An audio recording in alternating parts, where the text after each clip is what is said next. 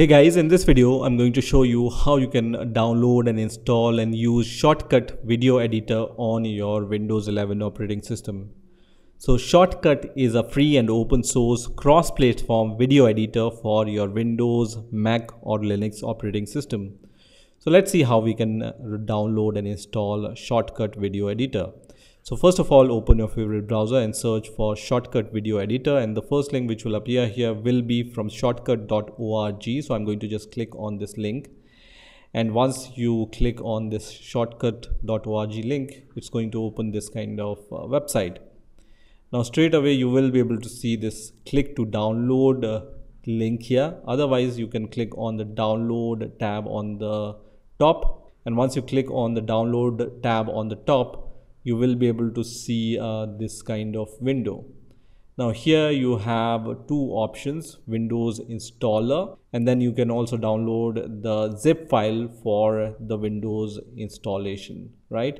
So I'm going to download the Windows installer, and I'm going to choose this link which is under GitHub. So I'm going to just click on Windows installer under GitHub, which is going to start the download of this Shotcut Windows exe file. So once this Shotcut exe file is downloaded, I'm going to just click on this file and then minimize the browser. And first of all, you will see this warning. So just click on yes here, which is going to start the installer. So here you need to agree with the license terms and conditions. So if you want to read those license terms and conditions, just read them and then click on I agree. And then on the next window you will see the default location where your Shotcut Video Editor will be installed. So this is the default location.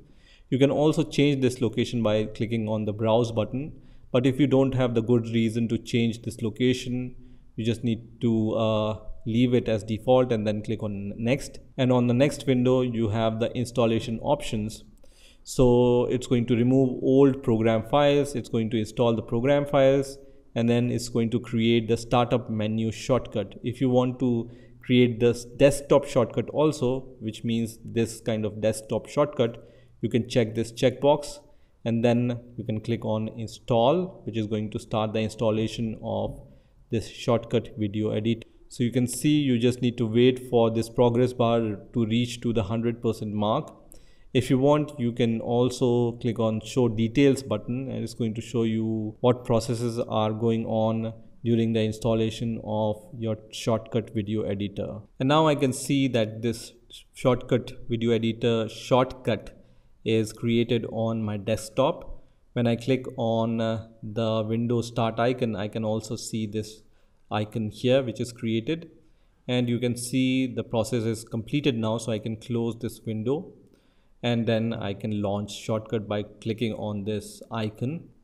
So you can see the Shotcut Video Editor is starting on my Windows operating system, and now the Shotcut Video Editor has been launched. So you can see the interface of Shotcut. It looks like this. If you want to import some file, you can click on open file option, and then you can choose your video files. I'm going to choose this video file and then click on open, which is going to open this file. Now in order to add this file to your track bar, you need to click on the playlist option and then click on plus button here, which is going to add this to your playlist here.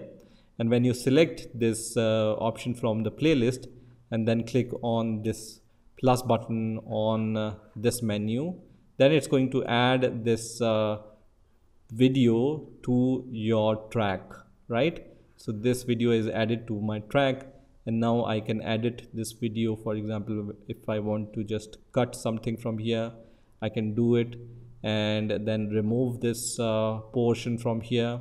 And then once I'm happy with my editing, I can export this. So there is this option which is called export. So you just need to click on the export button, and then you have all these options here.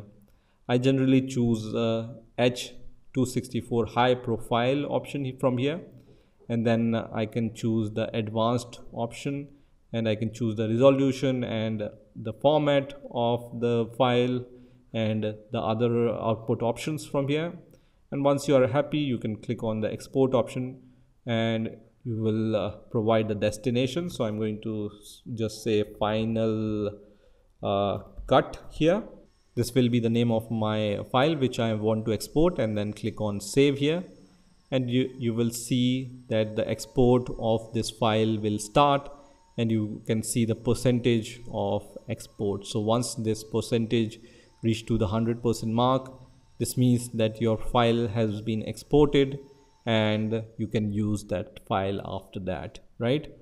So this is how you can install and use Shotcut on your Windows 11 operating system. I hope you've enjoyed this video, and I will see you in the next video.